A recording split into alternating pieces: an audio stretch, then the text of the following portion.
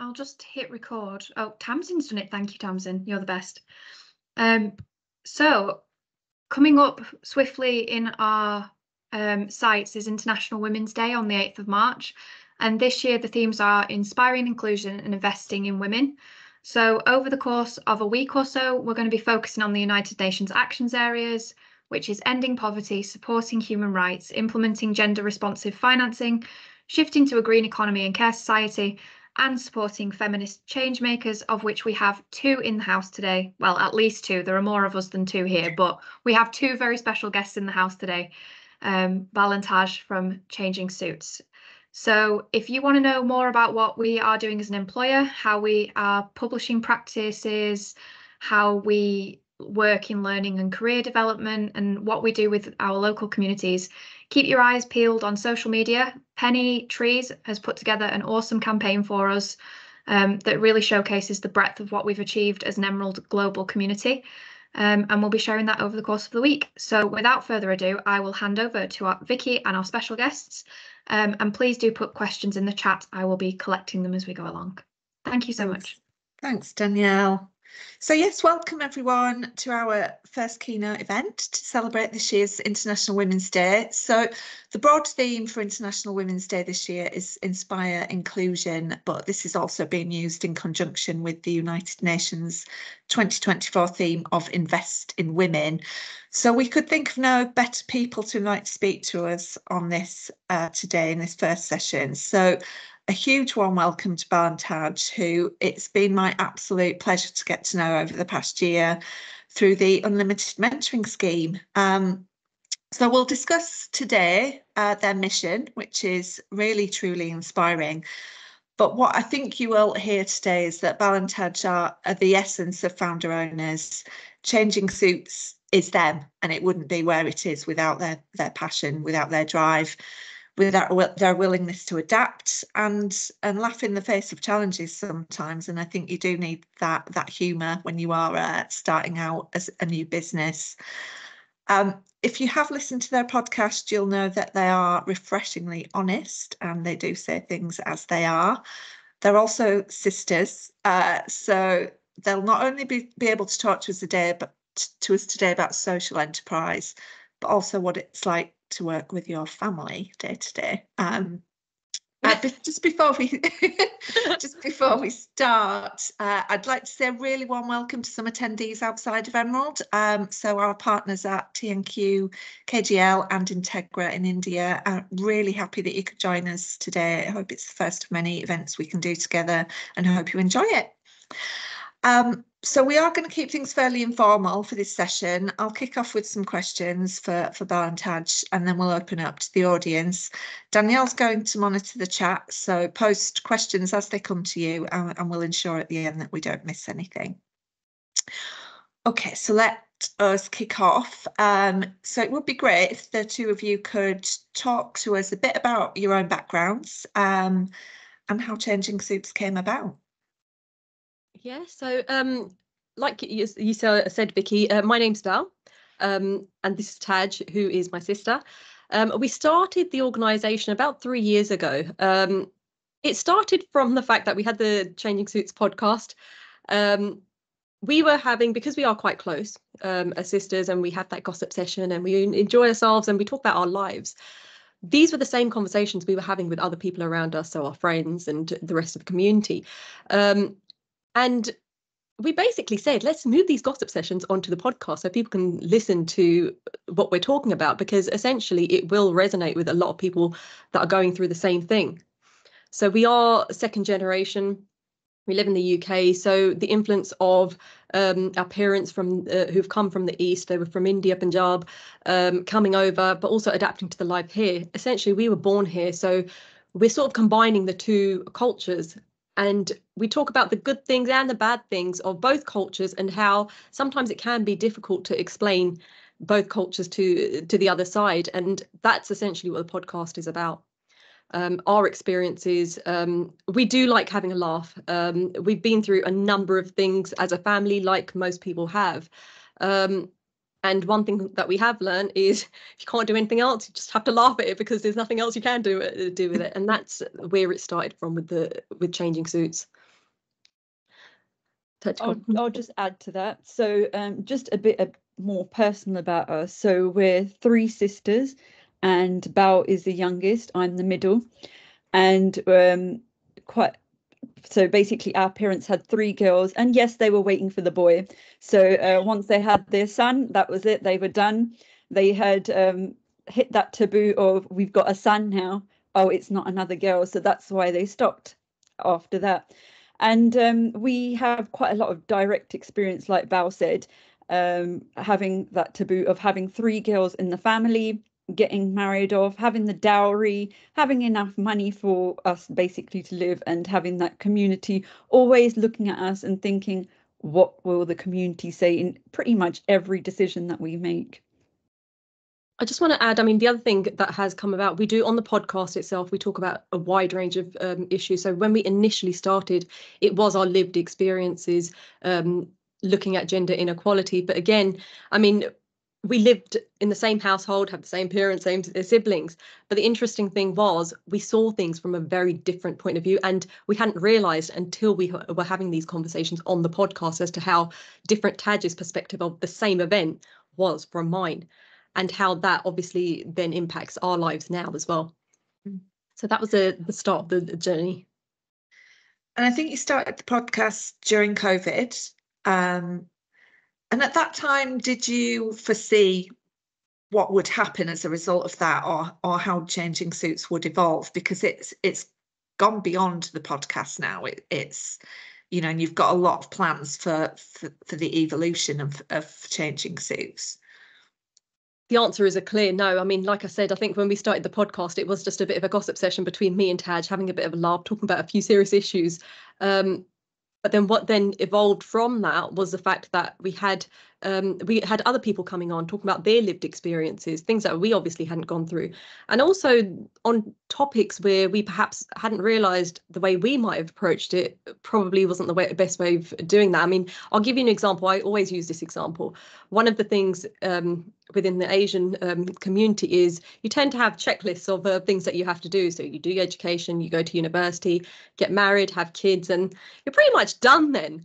Go to work, obviously, and then you're done. And you know, one of the things that came up on one of the topics on the podcast was the fact that, you know, one of the questions after you get married, oh, are you pregnant? And these kind of questions, I've realised from some of our episodes, they're too personal, especially in a day and age where people might be having difficulty. They might not want to get married. They might not want to do things that we're asking questions about. So it's really changed the way we live ourselves. It's also changed my life. I mean, I've changed what I do. I mean, we're working full time on Changing Suits. We had support services coming on because one of the issues that we found is, yes, these are taboo topics within the South Asian community, but we're not getting the support that we should be getting. So if there is an issue, we're not going out there. There are organisations that can help us. And then as it's evolved, our work with service providers and what support is out there, we're realising that it's insufficient. Things that are currently going on in our community, we shouldn't be just thinking it's okay. That it's not catered to all communities, not just the South Asian communities, but all communities in the UK, because the UK is so diverse. I mean, with the podcast, one thing that is essential is that we're getting to a wide range of audience. So it's nationally and internationally. We're in people's homes and people are going through these different experiences. And we've had a lot of feedback where they've said, okay, this is really helping me go through my experience. And I think that is the most rewarding thing for us. Yesterday, I went out shopping and just thinking, okay, Bal doesn't know that I'm not working at the moment, so I'll go out quickly shopping, which I've revealed now. And I bumped into someone that had been listening to our podcast, and she was explaining about the divorce that she had gone through and how listening to our podcast made her feel part of a community. So we've created that safe space where now people are coming to us and being open about what they're going through. We're getting men that are opening up to us. I mean, I had an experience where there was this big butch man and you wouldn't expect him to be going through the mental health issues that he's going through. And he just opened up and explained what was happening in his life. And there was no holding back because we had created this safe space now with our workshops that we do, our events that we do, people are really opening up because they know that we're here to listen and we want to make a change, and we can do this together if we are open to doing so. I just want to add, sorry, Vicky, on that point. I mean, in regards to the events that we're doing, a lot of them are about raising awareness. Essentially, Changing Suits is looking at the culture and why culture is so important as to how we're engaging support services. So we do work with the NHS. We're doing work with a wide range of services with local authorities. And now we are starting to work within the corporate sector as well, talking to companies, how EDI can't just be that acronym that no one actually understands. We need to be using the information that we have and the people that we have to make a practical change in people's lives. Yeah. Just for the benefit of the audience, in case they've not listened to the podcast, what kind of taboo topics are you covering? To be fair, there's so many taboos. I mean, we have episodes coming out every week, so it's not a problem. It works out quite well for us having those taboos, I suppose. So domestic abuse is one that's really hit a nerve with people because it's such a big issue in the community, and there's so many different angles to it. There's certain members of the community that feel that you should stay married or in a relationship no matter what happens. And although we work on culture, there is an influence with religion as well. There's fertility. Bal, do you want to name some more? Yeah, so one of the podcasts that did do really well, and obviously this the events that you have going on is for International Women's Day, is yes, a lot of these inequalities, taboo topics affect women, but also on the other side, one of the most popular one that we had was men's mental health and suicide. And the impact it has on the whole family, and so that was really an eye-opener. Again, we're talking to people with lived experiences, so people that do come on are going through very, very personal things that most people in our community won't be talking out loud about. So we really do appreciate a single story that comes on and talks to us and tells us their point of view. We've spoken about things like dementia. We've spoken about diabetes, so it covers a wide range of things. Even our awareness events that we do. The first one we had was breast cancer. Again, anything health related in the Asian community, you tend not to talk about health, but when you're talking about something like breasts, that's even more of a taboo. The event that we had, absolutely fantastic. We had men and women coming along and asking questions. We had the image of a breast so that the consultant could explain what you should be looking out for. And men were sitting in the audience asking questions as well. So it's these type of barriers that we're trying to break. Yes, there are big barriers and we wouldn't be able to do it. We can't do it on our own, but it's about opening up that conversation, essentially. So you started Two Sisters, a podcast during COVID. You've started to evolve that into events, consultancy, training. You've really seen that there's this need, and you feel passionately about filling that gap. But as a social entrepreneurs, I guess what motivates you to keep going on the one hand, but what has surprised you on that journey as well? I think the most important thing is the feedback from the community that we're supporting. People coming to us, messaging us and saying, this has changed my life. I'm happy. I mean, I know now there's a community for us, that someone's listening, that it's not just me going through this alone. And I think that keeps us motivated to carry on, that it's not just we're doing this and no one's listening and it's not changing anyone's life, because we want to support people out there. And I think that's the biggest thing for us. Yeah. And added to that, I mean, we enjoy it as well. I mean, we are sisters. Yes, we drive each other crazy at certain points. There's no doubt about that. But we do enjoy what we're doing. And again, not only the podcast, but the events that we do, we are connecting with people. We do enjoy those connections as well and laughing with people. And yes, a lot of the topics we're talking about are very serious, but there's always a silver lining, a nice little spin that you can make on it where you are smiling at the end of it. And that's really important for us to get out there. People aren't by themselves. A lot of people are going through very similar situations. I mean, being sisters, we will probably not be very PC with each other. So we will cross the lines that we shouldn't. But we know that if we cross too far, we go to the hierarchy, our father, who will put us in place. He is HR for us. So if it goes too far, we know we're going to get sorted out. That's hilarious. And I know, I mean, we've had some discussions about, I guess, some of the surprises along the way, and the fact that whilst, you know, you're talking a lot about community and how much the community needs these support services, needs these discussions, you've also had the converse from the community as well, in terms of maybe some resistance to change or resistance to participation. Do you want to talk a little bit about that?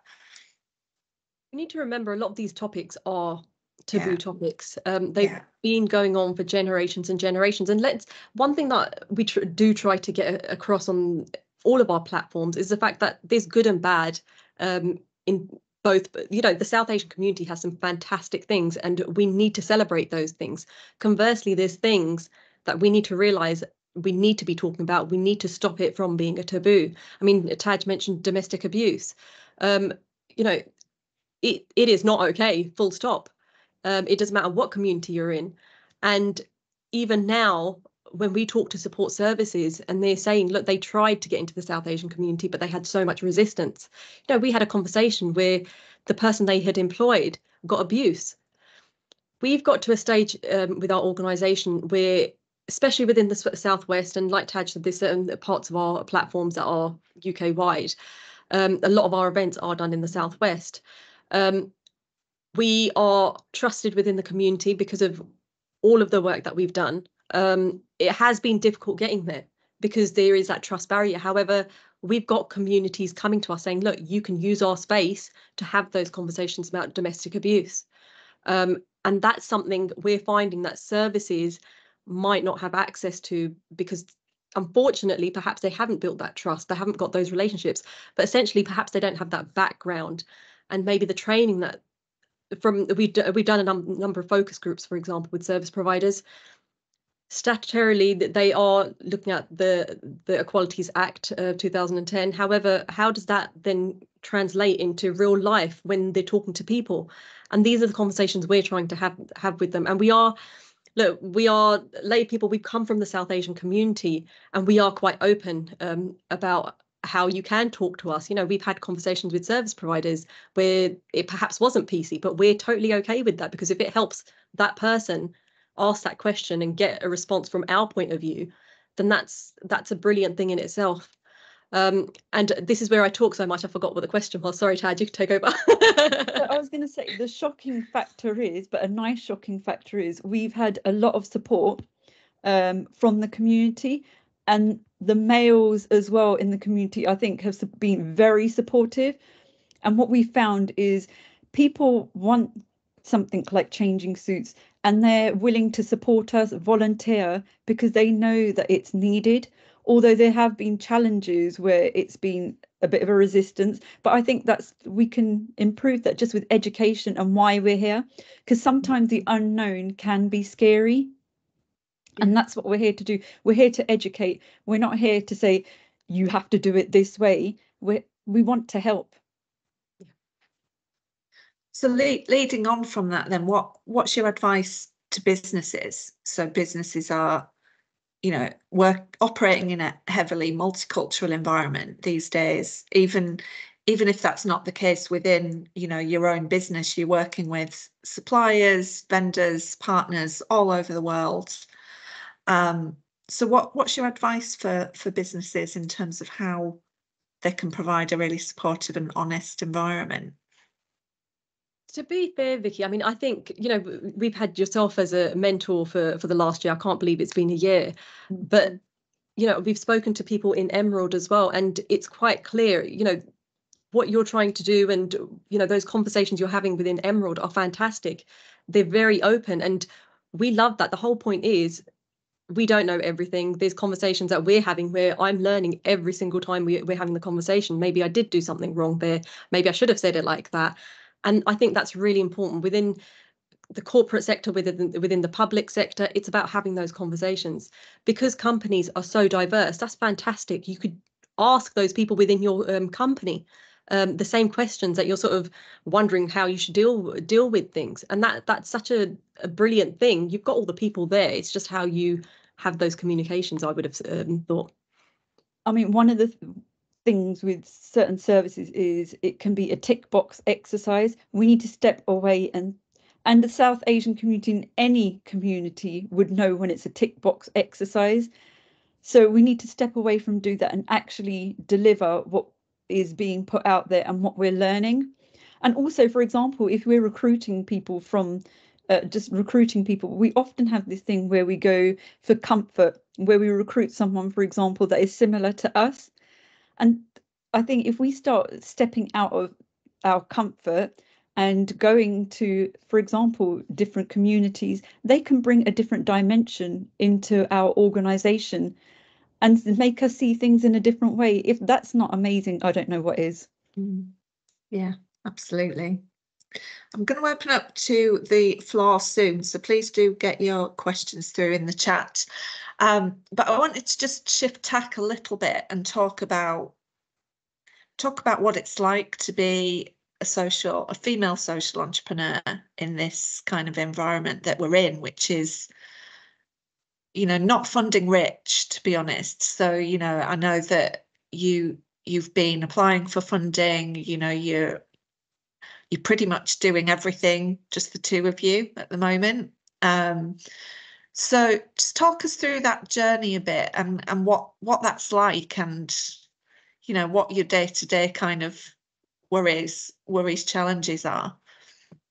I think the biggest part is, look, every organisation, doesn't matter if you're a social enterprise, whether you're a company, whatever your status is, it needs to be sustainable, and there needs to be income coming in. And that's one of the things where you asked earlier, your learnings. That's a big learning for us. Obviously, we started this not thinking, okay, it's going to turn into what it has, which is fantastic. It has turned there. But we do want to carry on making the changes that we have started to make. We do want to do it at a more strategic, higher level. So that's the biggest learning for me. What is the next thing? So I think anyone that is looking to do anything like this, whether it's organisation, whatever your setup is you need to be adaptable, you need to be flexible, you need to listen to what's being said. And there's been plenty of knockbacks. I mean, I had one this morning where I was like, Taj, look at this, what's happened here?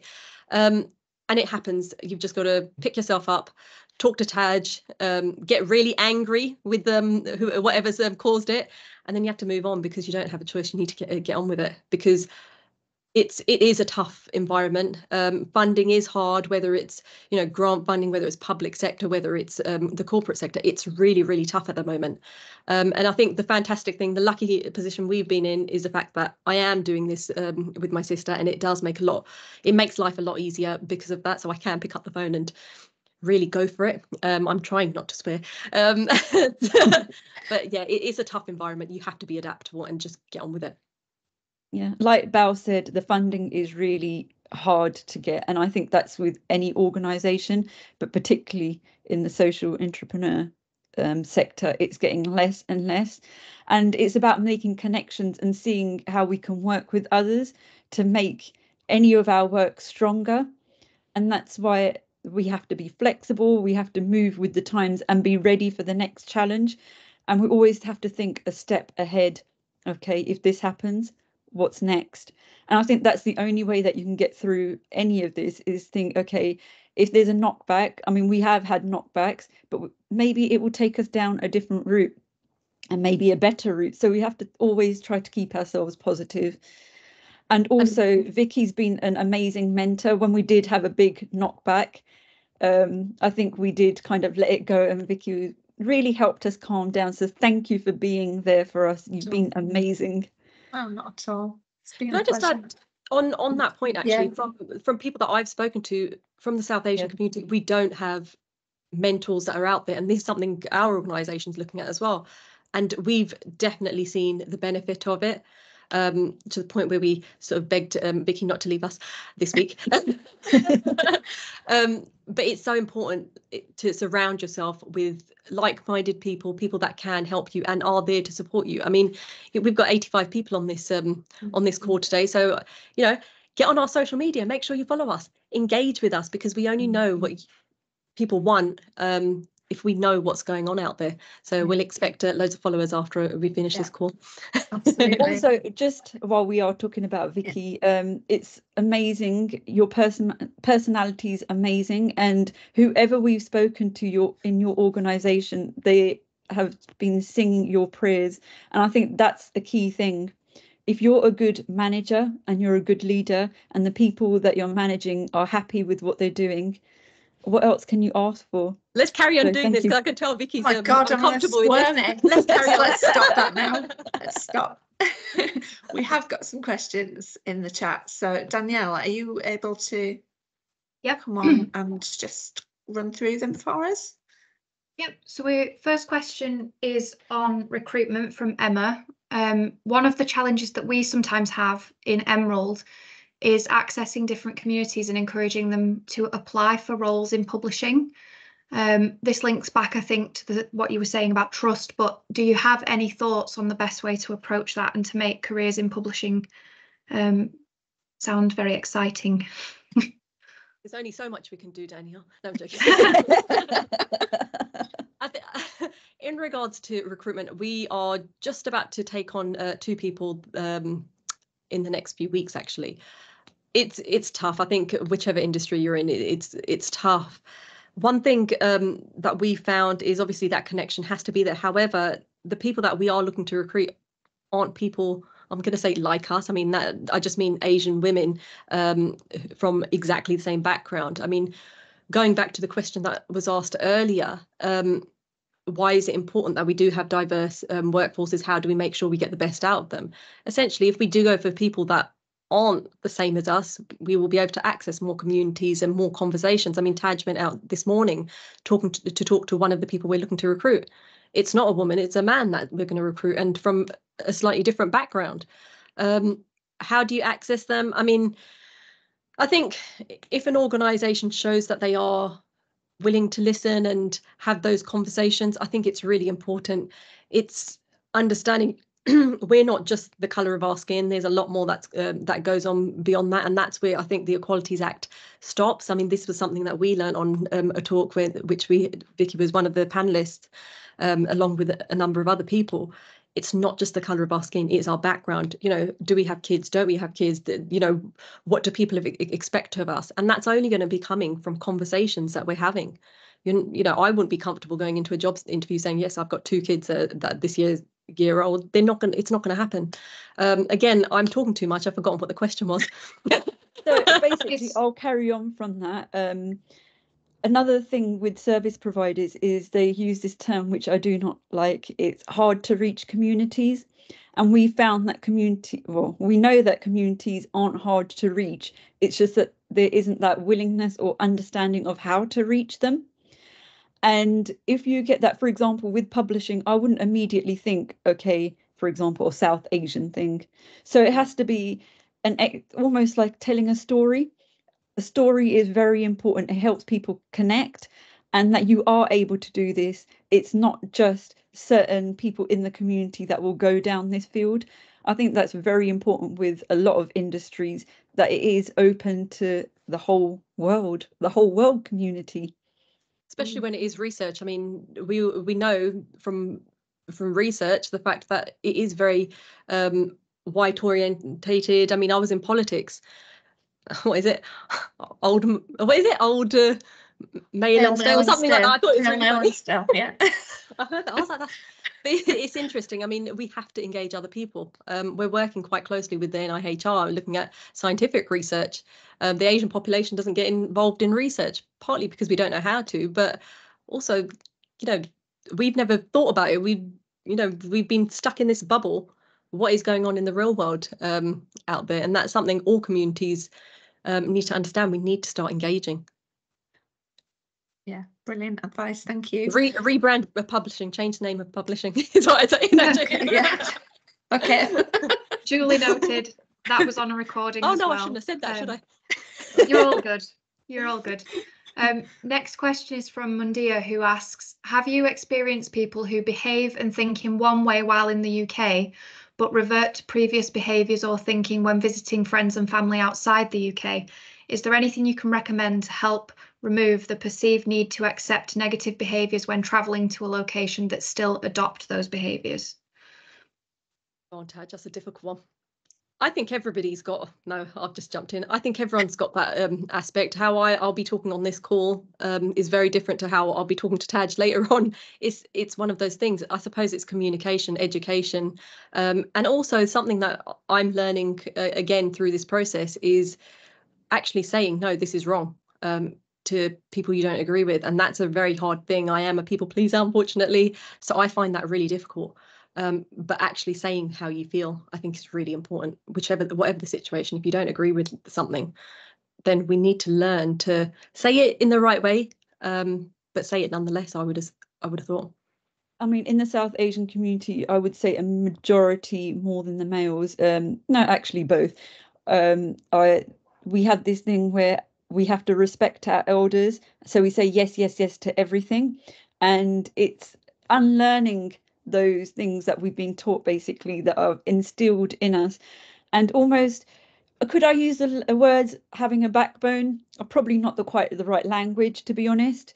But yeah, learning how to say okay, but using the right language. In this case, I didn't, but to say no, I don't want this. This is not okay, and setting those barriers. And everyone needs to look after, yeah, everyone needs to look after their mental health, and if that's more important than anything, to be honest. Yeah. Fabulous. Emily asks, where do you plan on taking changing suits in the future? Well, we can take over the world. Do you know what I think? When we we keep saying, we didn't expect to be where we are now when we started.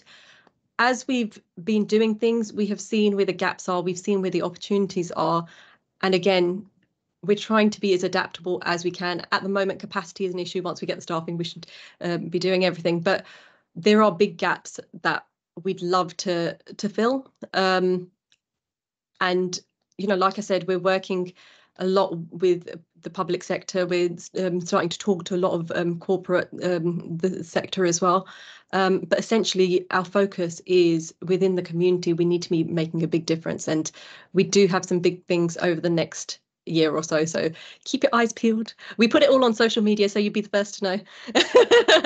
I mean, one thing that we're getting is people in the community that are reaching out to us that want to be part of this journey and want to connect. So we are venturing out, and we're open to anyone that wants to join the journey. Amazing. Thank you very much. We've got a question come through from Sangeeta, sharing her personal experience. In her personal experience, she feels that often first-generation immigrants tend to try and preserve their culture very strongly, while second generation faces more issues balancing what they learn at home and the culture that they grow up in. Yeah. Sangeeta's wondering how you address that gap. Well, that was the biggest gap that we were trying to address when we first did the podcast. That it doesn't matter which generation we're looking at, everybody has the pressures. When the first generation came over, they were dealing with immense racism. They had to start again, and I couldn't imagine doing what my parents did at all. And I don't know half the stories that my parents, the things that my parents went through. I mean, again, we started this whole journey because we don't want to be passing on the same things to our children, and the next generation will be going on to a whole other load of things. No, we went through, with the second generation, we went through having to we lived with our grandparents, so we went to appointments with them because they couldn't speak English. We, you know, woke up in the middle of the night when there was medical problems, and we were very, very young when we did that. But I think one thing that I will always say is I never regret the fact that we lived with our grandparents. I think it was the best thing that we had, because we learned and we grew as people. This is us because of the experiences we had. So I don't think, you know, depending, obviously that's some people go through very, very hard situations, so it's very easy for me to say that in regards to that. But I think whatever we go through, we have to take it as a learning and make sure if you're not happy with it, then it doesn't get passed on to the next generation, and we have to adapt as well. With Bal, she enjoyed, and so did I, but she was a favourite grandchild, so she enjoyed it even more. Yes, I'm not going to. But there's positives and negatives. I mean, my husband, for example, didn't live with the older generation, so he finds it a lot harder to talk to the older generation. It's quite amusing. So if anyone wants to see that, it's quite entertaining when he does try. But it's part of your personality. We're in a nice sort of generation, I think. But one thing I can say is, they have the saying, a leopard can't change his spots. I think my dad is an example of, yes, they can. He came into the country when I think he was about 28, and his thinking was a girl should get married at a very young age, 17, 18. And through his life experiences, he's completely changed the way he thinks. And now he's more, he got us into university. He wanted us to be educated women, independent. I remember when I stopped working when I was married, and my dad was like, why have you stopped working? You know, you need to be independent. So there is hope. We can change even the older generation. It's about explaining and talking to them. When I go out there in the community and you just talk to people one to one, you can, if you have that connection with them and explain to them why certain things are going on, they are willing to listen. Obviously, you're going to have certain people that just, they will just stick to the way that they are. But sometimes you have to cut your losses and think, okay, this person is never going to change, and you can't force someone to change. Thank you. That accidentally answered Sunil's question. So Sunil, I hope that did answer your question. Moving on, we've got one from Valeria. Saying the positions available in the market always restrict country and the place the professional should be, even if it is a home office-based role. Do you see any change in the future with a more open world opportunity for all cultures? I think one of the things COVID did was open the world up, I think. Like I said, I was previously in politics. I think we need to be taking positions, whoever we are, in leadership roles, in places that can make a difference, because we can all essentially make a difference. If you don't agree with, a certain policy that you've seen that is unfair, then we need to be calling it out. Obviously, it's very easy to say there are systemic barriers that we need to deal with. But again, if someone doesn't know that this is happening, surely that's the biggest problem. If you're finding it an issue, whichever country you're in, and you're finding there's barriers with you accessing whatever you're trying to access, you've got to be having those conversations. I think that's one thing we found. Unless someone knows what's going on, there's nothing that can change, whatever the issue is there. Yeah, often we look to others to change processes, etc., but we need to be those leaders. We need to step up to the plate, and we can be the ones that influence and help the next generation. Brilliant. We're moving on to a slightly different topic now from Sarjit and Kathy. Sarjit has asked, narcissism is one of the topics that is widely discussed within communities and mental health. As women, we are told to just keep quiet and leave it alone or ignore it. What are your thoughts on that? And Kathy adds, there is a difference between narcissism and abuse. I can't say narcissism, sorry, and abuse. So is that addressed too? I mean, one of the law actually changed in the UK in regards to this, and now it is legally, when someone is going through domestic abuse, narcissism, I've got what you've got, Daniel, now, is actually a term. I think, look, from a personal point of view, and again, we've been through a lot as a family, and this is an issue that we have had to deal with, and it's quite a raw issue because we're going through it right now. Unfortunately, I think systems generally need to change something, unless, again, we raise our voice as to how this is affecting us and the impact it has. I think this is a massive issue within the South Asian community from what I've seen, but I'm sure within many other communities. But we need to be having those conversations. if someone is going through something, they need to be going to support groups, find out what someone else has done and the experiences they've had. They won't all be the same, but it's about finding that support. And I think one thing that's come about from our point of view is community is a massive thing within the South Asian community. And it's actually quite a central thing, but it's got its positives and negatives.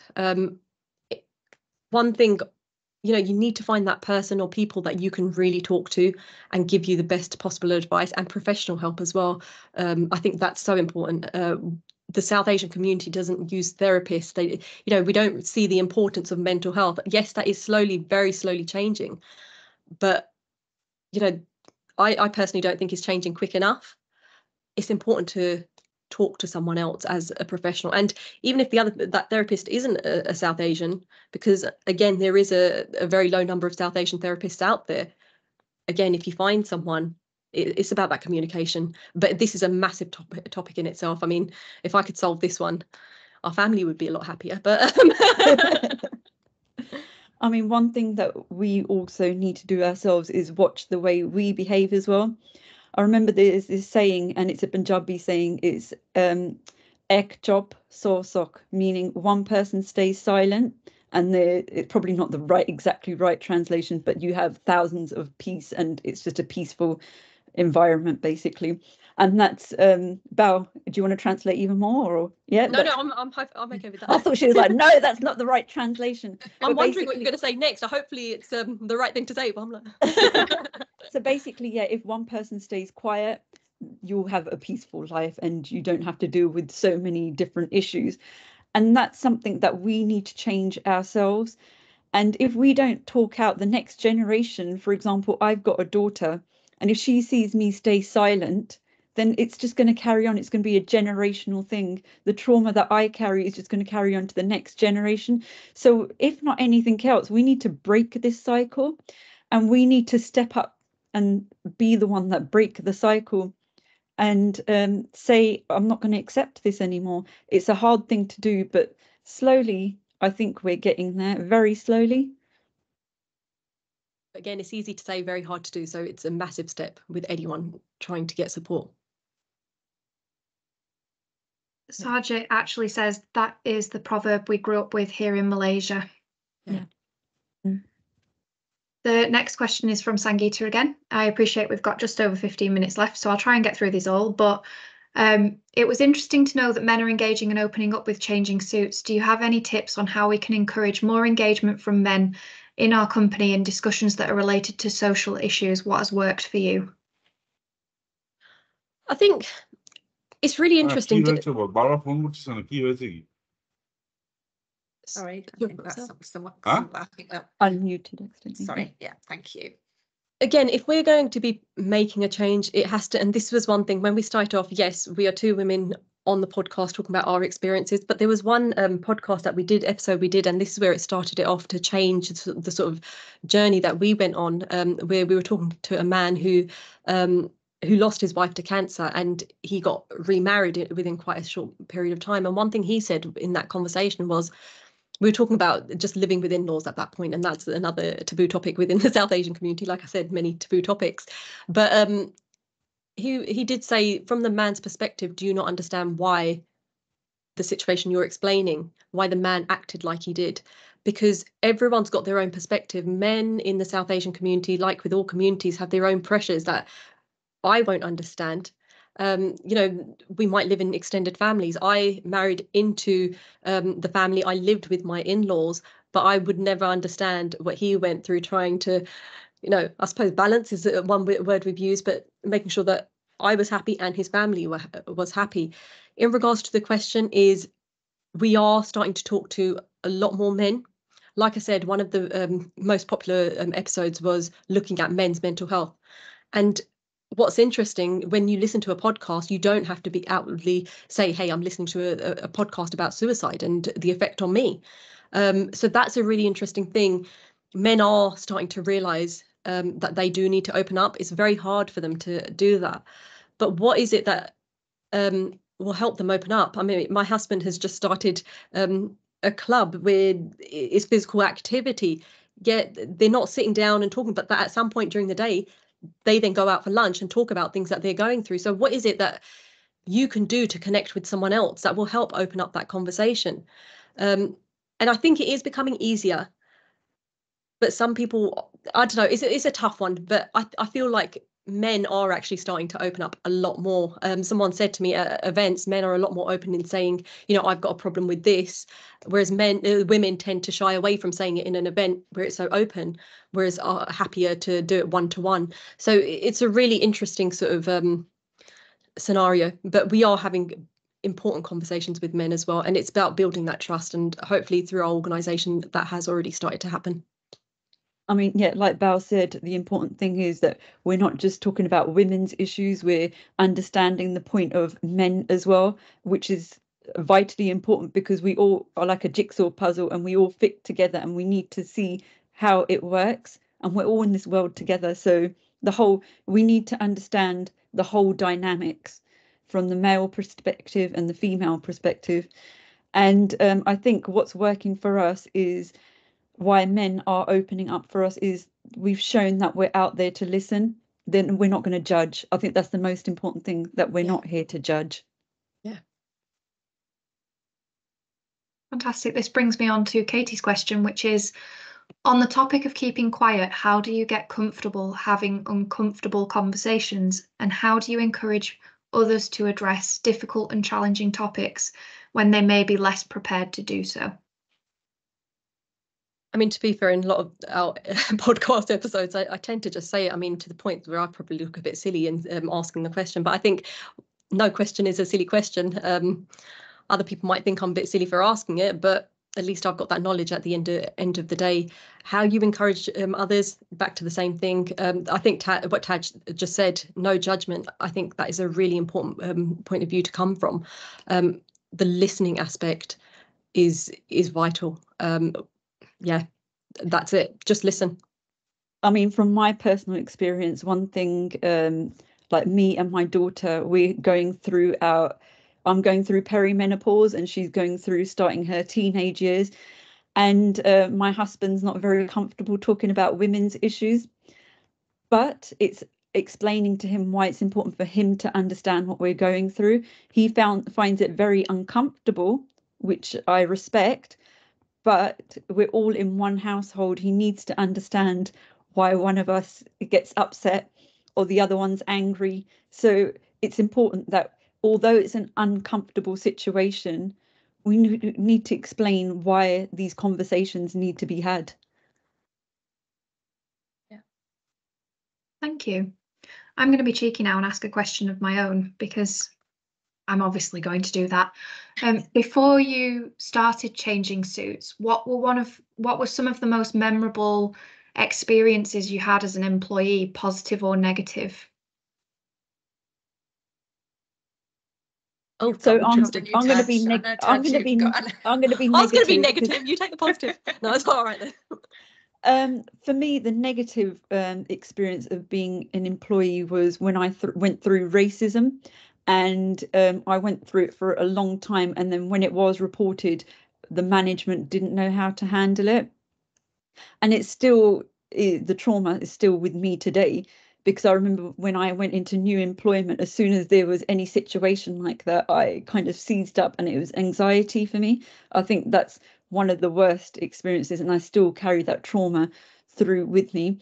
The positive experiences have been through employment is just making friendships, and I've kept a lot of the friendships that I've made through my journey, and I've made a lot of good friends. I think Yeah. for myself, I mean, before we had Changing Suits, I did have my own business. Prior to that, I was employed in a multinational corporation, and it's really interesting to see the difference between small organisations and very large organisations, and how personal you can get. I did find with small organisations it does tend to get more personal. I'm still friends with many people in that smaller organisations, which didn't quite happen with the larger organisation. But I think there are turning points in your life. This isn't going to answer your question, Danielle, but I want to say it anyway.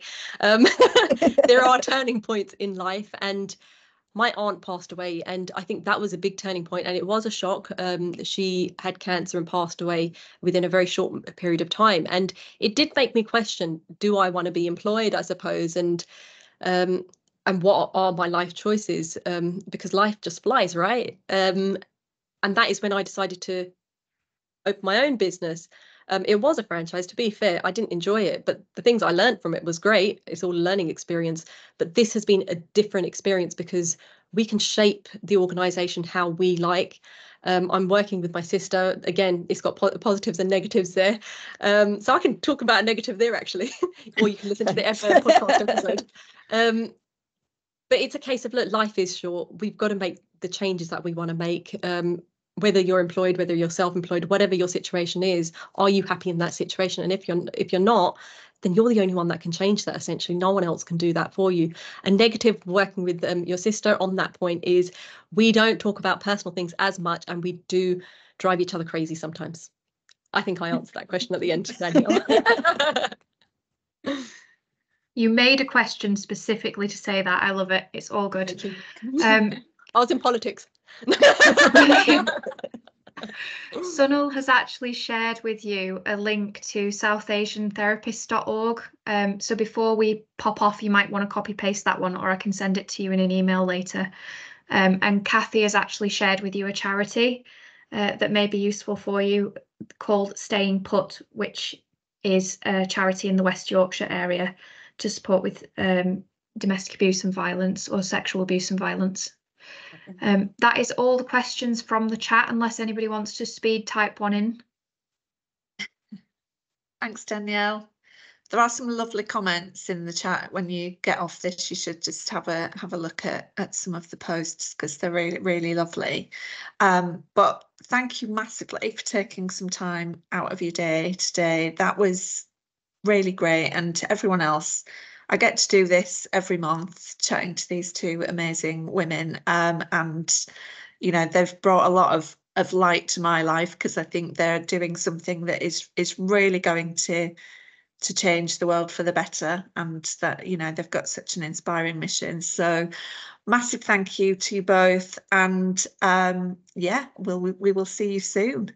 Can I just add, sorry, just before we do go off, I know we said thank you to Vicky, but as part of Emerald, I mean, you've got an absolutely fantastic leader, and I take advantage because she's fantastic. So thank you very much for having us on today, and all the support, like I said, that we've had over the last year. Not at all. Thank you so much, and I will see you soon. Thanks, everyone. Thank you. Bye.